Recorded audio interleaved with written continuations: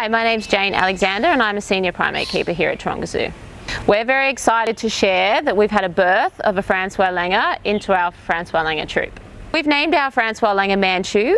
This means pure in a local Chinese dialect. He was born on the 22nd of March, so he's just over 2 weeks old. François Langurs are classified as endangered. Their threats in the wild are deforestation, habitat loss and hunting.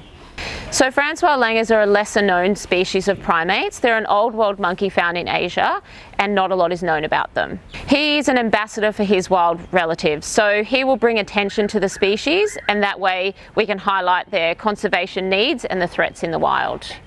Our group of François Langurs come out at around 9:30 in the morning, so they're very active then, but they are quite active all throughout the day. There is a feed around midday and there's a feed in the afternoon around 2:30, so those are two good times to come and see them, but they are very active at all times. Now's a great time to come and see him because he's starting to explore his environment and starting to interact with the other members of his family, so it's a great time to come and see him. We'd love for you to come on down and meet Manchu these Easter school holidays.